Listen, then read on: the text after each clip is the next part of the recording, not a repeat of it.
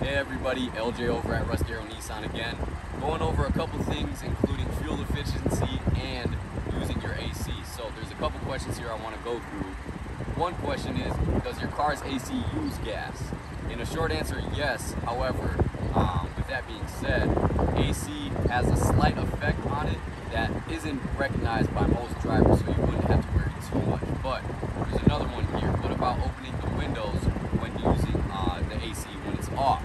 That actually creates more drag when using the vehicle as opposed to having the windows rolled up. It's a lot more aerodynamic that way. So being safe than sorry, roll your windows up and then you'll save a lot more on gas. There's a couple other things I want to go through. When the windows are rolled down, it creates more drag and more resistance using more of the gas mileage. So a couple tips here: make sure you keep your tires properly inflated. That'll have a factor in miles per gallon too.